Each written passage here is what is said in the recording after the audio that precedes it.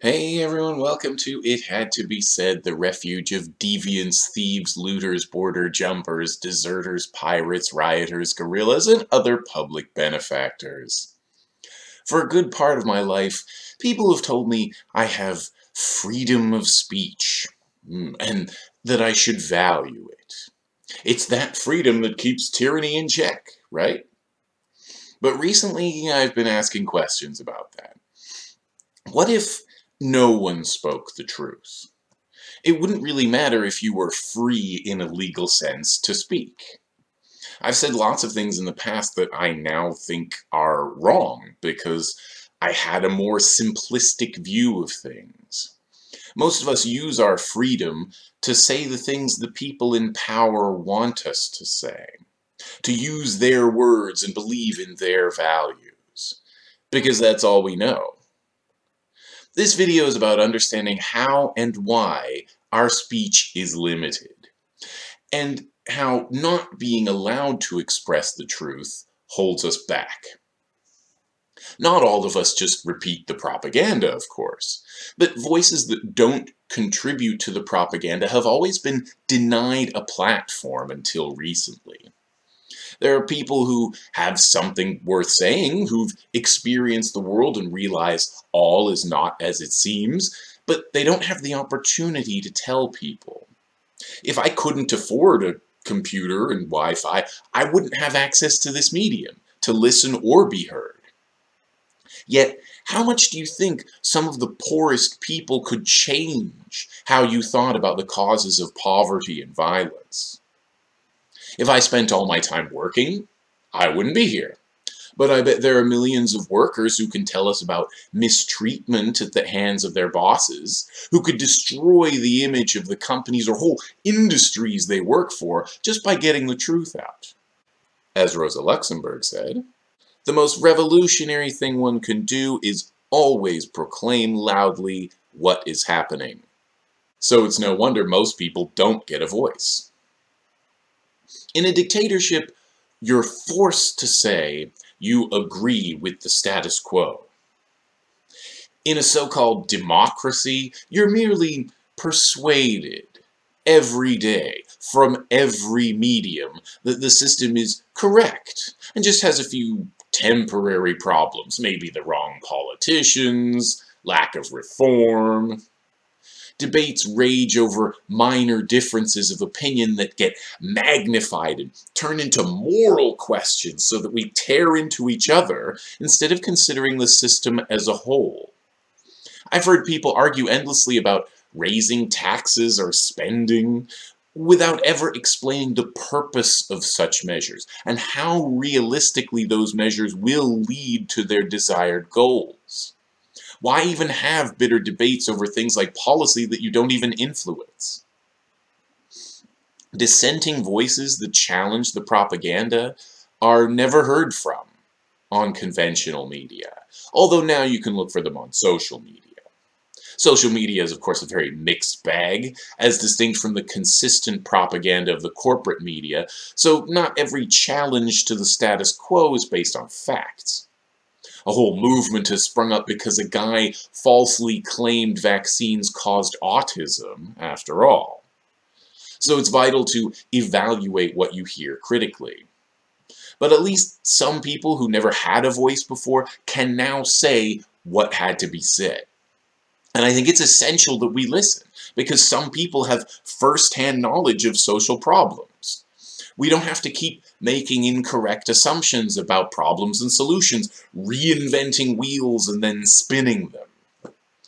Without people telling it like it is, especially people whose voices have continually been marginalized, our knowledge, imaginations, and movements will stagnate. Because until we learn new perspectives, we're likely to keep believing this is the way things should be. Or if there's a problem, it lies with individual politicians or programs or campaign finance laws, not the broader systems that have power over us. We might want to change things about our own lives, find different people to answer to the lobbyists, dream of reforms that'll never get passed, but the system itself is sound. After all, the words it uses to describe itself are good. Freedom of speech, democracy, the justice system, peace officers and peacekeepers. But the language they use is intentionally deceptive. Just like on my resume, I say I started a bunch of my own companies, and on my Tinder profile I'm leaning on a Porsche, the ruling class makes us believe what isn't so. We're all selling an illusion of sorts, except my Tinder profile doesn't start wars. It doesn't regularly throw people out into the streets because they can't afford rent. It doesn't daily throw people into prisons for doing what it takes to survive. The state does, but you wouldn't know it from watching the news because the news echoes the language of the state. And you wouldn't know it if you went to school because schools are run by the state. Do you still believe everything you learned in school? Or anything? They didn't just mislead you. They taught you what to think. What we learned was to talk like the ruling class, making all the same assumptions they want us to. Now I look for people who tell it like it is, because they challenge those assumptions. Of course, nowadays many people say they only care about the truth and facts and logic and the rest of it, but they use their soapbox to spread bigotry against black people or trans people or immigrants or, more likely, all of the above. Those people aren't interested in honesty or frank discussions. It seems one of the key skills anyone can learn nowadays is to evaluate people's arguments critically. You won't learn it in school. When people are long on rhetoric and short on facts, I get suspicious. When they lie or exaggerate wildly, I have no more interest in listening to them. For example, you and I can be united in our distaste for a politician, but when you start saying the guy's Hitler, I lose interest. Whoever you're talking about, no, he isn't. We're used to speaking metaphorically and figuratively and exaggerating or speaking in euphemisms, some of which is the result of a desire to avoid making direct reference to taboos. People who don't want to refer to excretion, and I promise I won't do it again, say they're going to powder their noses. When they want you to come over and have sex, they might say, Netflix and chill? So euphemisms are quite normal. But when you start learning how states and corporations and propaganda work, you might notice all the words describing the most important things are euphemisms. And those euphemisms are by design. They're a deliberate evasion of the truth. Here's one you might know. What's the term that the US military uses when it kills civilians? Collateral damage. They didn't kill those people. There was some collateral damage. Whoops! Sorry. It's quite simple why they would need to dress up language so much. What they do conflicts with what they say they do. And what they do is so objectionable, if they didn't use euphemisms, we would realize what these systems really do and whom they really work for. So accurate language matters. It's how we learn from each other. So why do we still call it the justice system, when it's clearly a system of punishment? Is it so that we'll unconsciously connect justice with punishment?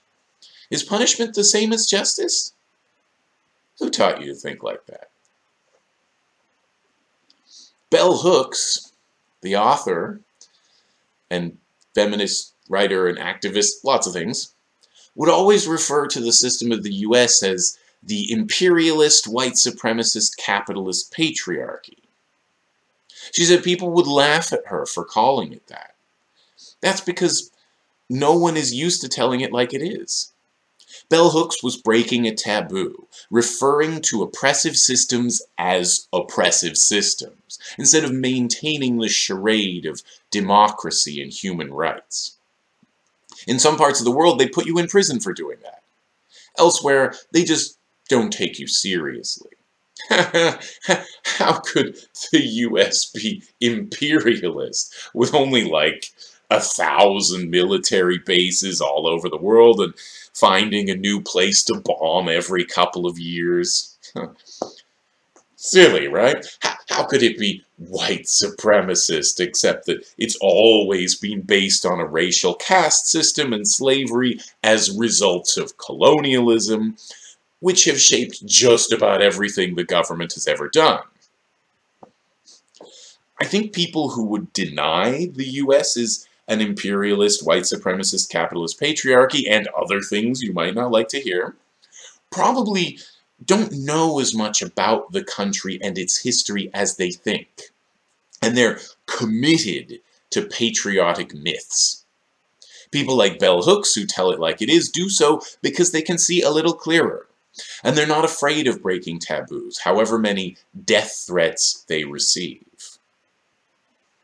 Likewise, until recently, the word genocide was avoided in discussion of Native peoples and their history. Toning down the language can make the listener feel no real injustice has been done, even if half the people have been wiped out.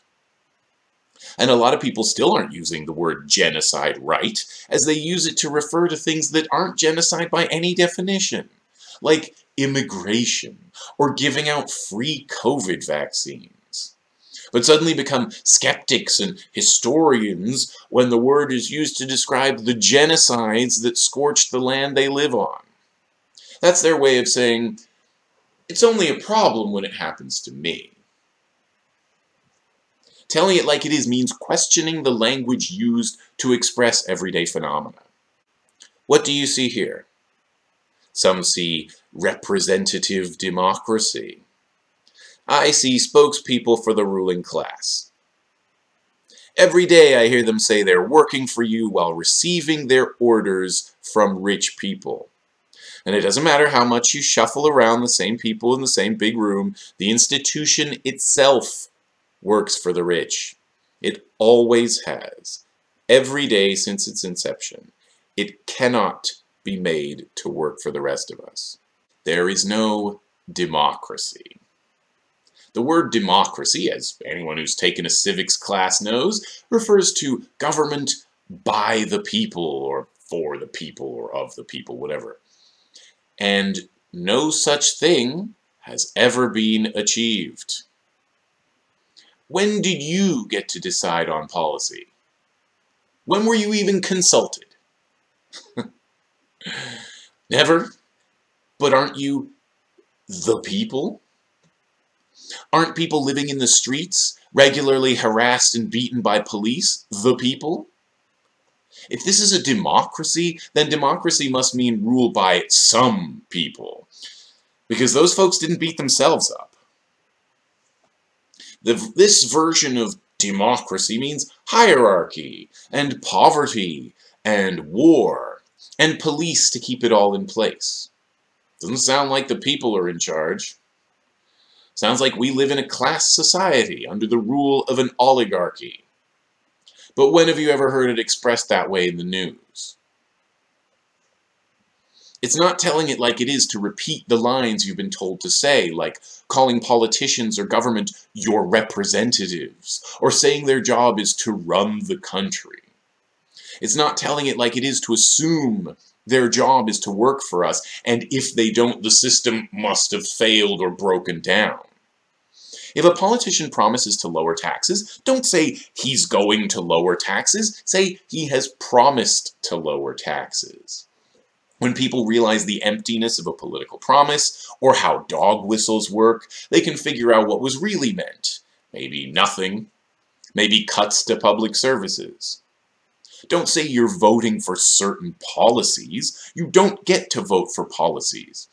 You can only vote for people who may or may not implement those policies. Do the media provide any perspective on the issues? Do they give any history of political promises and how often they get implemented? Or do they just report what officials say? In government, and therefore media too, it's common to reverse the meanings of the words state and nation. For example, they'll say, 10 nations in the UN Security Council voted in favor. No, 10 states did. The nation is people, the imagined community created by the state. A more precise word for country is the nation-state, because the state creates and rules the nation. What does it mean to rule? Well, I answer that question in this video that you can watch. But confusing nation and state seems like a minor mistake, or maybe mild rhetoric. But it's much more than that.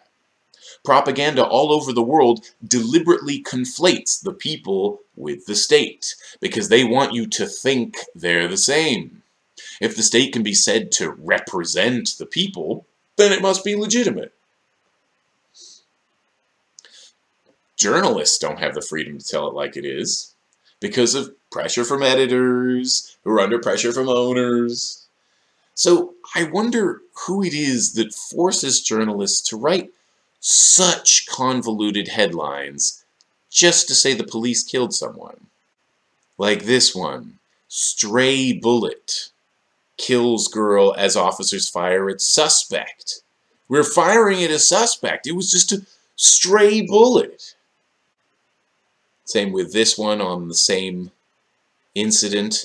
Teenager fatally shot, so killed, by suspected police bullet. We suspect it was a police bullet that somehow found its way into her chest. I don't know, how that could possibly have happened, Now they often refer to an officer-involved shooting, as if to say the cop, was there. But let's not blame anyone. Sure, one's dead following a shooting that was somehow, an officer may have been involved in peripherally. It's like they wanted to remove all agency from police killings, as if some incomprehensible force propelled the bullets into their victims, rather than some trigger-happy cops. Journalists who want to be journalists should just stop taking police at their word. But that might require more work, and then they might not meet their deadlines. But why even ask the police? Why not ask people who don't have their own PR departments? Police can't use honest language, or they would reveal their purpose. They can't say they kidnap people, so they have to call it arrest. They can't say they're feeding the highly profitable prison slave labor market.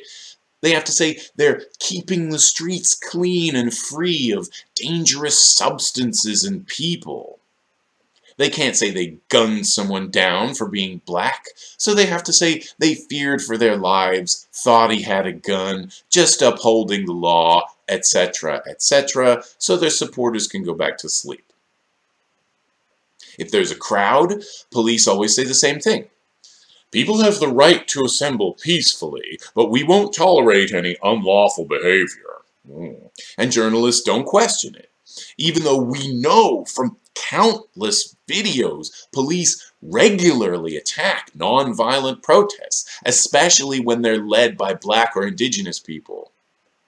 Meanwhile, recently the world saw a full-scale occupation of the capital city of Canada, with locals being harassed and terrorized because some people don't like to wear masks. And the police supported them, until the government invoked emergency powers. They needed emergency powers to get the police to enforce the law. If you say the police always enforce the law, or they enforce it evenly and fairly and equally, you are wrong, and we have proof. In business, practically nothing is said frankly. Tricking people into buying stuff they don't need is called sales. Inventing feelings for you to associate with institutions that exist to make a profit is called branding. And submitting to another person's will for most of the time you're awake is called a job. At work, you need to toe the line. In the interview, they ask you why you want the job. And what do you say? You talk about how great the company is, how interesting the field is, how much you're hoping to learn from it. But what's the real answer? Because it pays. Because we live in a world that demands you use money for everything. Because I don't want to live in the street. And you can't say that even after you get the job, because you're still supposed to put on a happy face and pretend to be motivated by something other than the threat of homelessness. If you want to talk about freedom of speech, well, it's not available in the workplace. Language around the accumulation of wealth is full of euphemisms, and I avoid using them. I don't talk about job creators. I call them the people with all the money. I don't call it passive income. I call it getting other people to do the work. Although the word landlord, being feudal in origin, seems to be accurate to this day. Someone owns the land, just owns it, or the property, and extracts rent from the people who live on it or in it. A friend of mine started renting out her house and told me, "Now my house is working for me." I said, "No, your tenants are working for you. They work to give you rent to continue to have a home." I'm a lot of fun at parties. In politics, you have the same problem as business. You use the vocabulary you're supposed to use, so you can't be frank. You can't say you're doing it for money, power, influence, prestige, and so on, even behind closed doors. You have to keep up the charade. Otherwise, you could get demoted or squeezed out and lose all the support and influence you need to get things done. You have to say you're doing it for this nation, this wonderful country of ours that I just love so much. These beautiful people and our glorious culture dating back 200 million years. Fortunately for politicians, bureaucrats, generals, whoever else is at the top, there is no transparency in government, and no one in the media asks them important questions. They ask for assurances, which are easy to give. "I promise I will do all the things you want me to do. Security, families, healthcare, education, jobs." Thank you. Thank you. Yes. Yes, vote for me. Yes. That's not what I want from journalists. I want to know everyone the people at the top have done deals with and what was arranged. Then we'll get a better idea of how power works. But we never hear about that. We're not allowed to know. So we don't know what goes on in government. We just hear a version of it afterwards. Political language is full of contradictions. We talk about the corruption of a broken system when the system's performing exactly as intended. We say we value freedom but can find a million excuses for the existence of prisons, borders, poverty, and other things guaranteed to destroy freedom. We talk about drugs as if they were all bad and their use needs to be punished. Except we sell alcohol, caffeine, and nicotine in every store. And Americans have the nerve to call other places dictatorships with no freedom, when this kind of thing happens every day. I never use the word extremism, since I think it's misleading. We live in extreme times. Wouldn't you call flying planes around the world to drop bombs on people extreme? No, because the word is only ever used to discredit angry people, to call them brainwashed, and throw them in prison. I don't talk about terrorism, because it's the kind of word that now is used to mean so many different things it no longer seems to mean anything. People use the word terrorism to describe pretty much anything they strongly disapprove of. I might say some people are terrorizing others because that happens, or that they've killed people, or whatever it is, but terrorism is just too vague. It's just rhetoric. As I pointed several times before out here, I don't have a problem with crime, per se, because crime just means illegal stuff. If the focus is on crime, we're expected to assume the law and law enforcement are legitimate. The focus should be on them. I don't want the police to be tough on crime. I want the police to be tough on each other's legal and ethical violations. But that never happens. We talk about fighting crime, but not of doing something about state violence. We talk about mass incarceration, but maybe we should talk about mass criminalization, because the latter is the cause of the former. We get furious hearing about petty theft like shoplifting. But how many times has the news talked about the much bigger phenomenon of wage theft? There's a link in the description to explain this if you don't quite get it. All I know is I've never heard anything about wage theft on the news, or in poli-sci class, or in economics class. Politics also introduces a certain sensitivity on the part of people who don't like to call a spade a spade. They get offended by the truth, reacting with anger or mocking dismissal. Beliefs are part of our identity, and the truth challenges all the most strongly held beliefs. You may have noticed how sensitive some white people are when you bring up racism, especially when you call it white supremacy. But that sensitivity shields them from the truth. Their objections are an attempt to shut down the conversation on race that badly needs to be had. And those objections betray their feelings. They get angrier at someone bringing up the topic of racism than they do at the racism.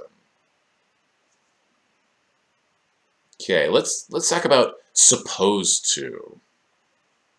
Most people don't know how to recognize propaganda, so they don't notice the flaws in their thinking about how the system works. And every day, I hear someone refer to agents of the state and say they're supposed to work for us. Every time politicians do what no one wants them to, except their biggest campaign donors, someone says, but politicians are supposed to work for us. Every time the courts sentence an innocent or harmless person to prison, we say, but the courts are supposed to provide justice. Every time the police get caught killing someone on camera, someone goes, but they're supposed to protect us, not kill us.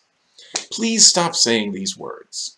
They are phrases we've picked up from the propaganda, and we repeat them as if they were our own thoughts or facts. We've seen countless examples in our lifetime that would disprove these beliefs. But the thing about belief is it often overrides even the most incontrovertible evidence. The thing is, if by supposed to you mean intended to, or designed to, or directed to, then you're wrong. They aren't. State institutions have never been intended to protect and serve us. Those are its slogans. Then there's nationalism. Nationalism introduces all kinds of new linguistic twists and turns. For instance, Russia invaded Ukraine. This is a concise but pretty simplistic way of looking at things that leads to all kinds of misunderstandings. For one thing, countries are very abstract entities. When you talk about a country, what do you mean? When you say Russia invaded Ukraine, who are you talking about? All of Russia? Clearly not. How much of it? Well, the Kremlin and the military, anyway. How much of what we call Russia do they comprise? Do they include all the civilians who've been attacked around the world just because they are Russian? Did they join the war on Ukraine? For all we know, they oppose it. Plenty of Russians have been protesting the war, after all. But because some people can't see past the names of countries, they're okay with punishing everyone apparently associated with that country for the actions of their rulers. I'm expecting Russian salad dressing to be pulled off the shelves any day now. People use the word country to mean anything. And they'll say we to mean the country, even if it doesn't include them. Like a working class person saying, we're a rich country. What does it mean? What does it mean if you think you're a rich country when you're poor? Do you just not count as part of the country? We're not a racist country, they might say. Then why are there so many racists? Are they not part of the country? Some people use country and government interchangeably, and I kind of disagree, but at least it's much more correct than saying, I love my country, but not my government. As there would be no country without the government. But then they use the word we when they mean the government. Like, we liberated Europe from the Nazis. Huh. You seem a little young. It's weird to me to use we when it doesn't include yourself, you know?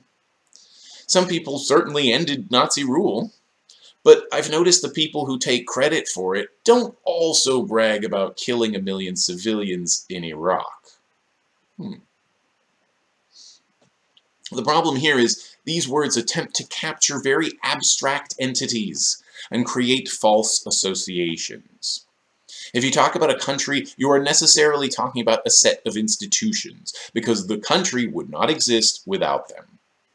Are you also talking about the people? Because if so, saying we are a something country doesn't make sense, because it includes people who are not like that. But we can associate the stigma of racism with an entire country and write the whole place off as racist. It's obvious in the case of Russian propaganda in its invasion of Ukraine, where Putin and thousands of his supporters online keep repeating the line about Ukraine being full of Nazis. All anyone seems to know about is the infamous Azov battalion. They don't question the stated aim of the war. They don't acknowledge all the Nazis in Russia, or the puppet states it's slicing out of Ukraine that would presumably be pretty easy to catch if Putin really wanted to. If you say you support the people of Ukraine, they say, oh, so you support the Azov battalion too, probably. I guess if you're used to people, to so many people who are unwilling and unable to tell it like it is, you'll always try to look for hidden meanings. So they keep repeating Azov, Azov, Azov to make you associate 40 million people with Nazis, so you lose sympathy for them. Another video I'm planning to make is to ask people to stop conflating hate with bigotry. They're two different things. Not all hatred is prejudice, and more importantly, not all prejudice is hate. Hatred is a feeling. Bigotry is ideology. Bigotry is much more about, it's at least as much about contempt as it is for hate. And at its root, it's about power. Hating puts you on the person's level. Hate you can change. If you hate me, maybe you just don't know me. So maybe I might be able to be nice to you, show you I'm not so bad, win your respect. Or maybe it's my fault you hate me. So maybe I could just change. Maybe I should.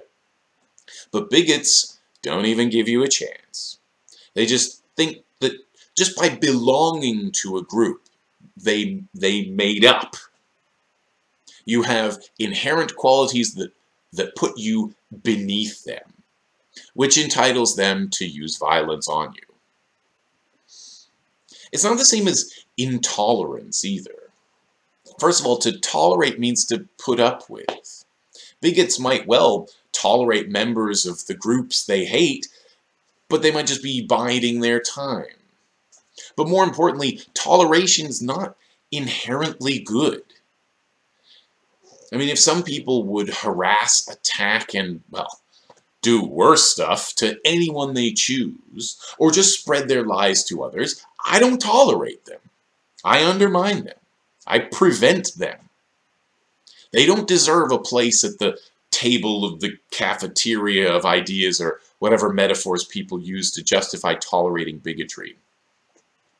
Bigots will almost never admit publicly what they are. They don't say things like, we need to kill all those people. They say, we need to defend our country and our civilization. Against whom? Well, all those evil brown people, of course. But they don't need to say the subtext to enact border controls, surveillance, and segregation. You might have noticed a lot of unconscious racism in the reports coming out of Ukraine. The channel No Justice did a great video on this, which I link to in the description, so we don't need to see it here. Reporters talk about being saddened because the victims had blonde hair and blue eyes. Because they care way less when victims of war are brown, clearly. They use the word civilized. Again, probably without realizing how racist they're being. Civilized means white. We're supposed to think of the civilized as all that's good in the world, when historically it's usually meant a part of the world that makes war on another part of the world. I've made a whole series on it you can find in the description too, if you want to learn. Alright, let's wrap this up, shall we? You may have noticed a certain backlash against telling it like it is, especially recently. You might have heard people shout about cancel culture when someone's trying to hold them accountable for their words. Instead of talking about what the person said and what's wrong with it, suddenly we're talking about something else. Cancel culture and wokeness, and the left is out of control because people get called out for their bigotry. Joe Rogan has repeatedly used racial slurs, platformed a whole bunch of bigots, shit all over trans people, and spread lies about vaccines. But when people start talking about consequences for his words, it will eventually get to straight white men are not allowed to talk. Joe, thanks for thinking of me. I appreciate it. But if you're that concerned, you could always give me some of that 100 mil you got from Spotify. I'm sure I could buy a platform with it. The fact is, many people are threatened by the truth because it would undermine their power, their wealth, or their goals. Telling the truth about racism is bad for racists. Telling the truth about tyranny is bad for tyrants. So let's keep it up. Thanks for being here. Before I go, here are a few of the topics I just didn't have the time to make videos for this week.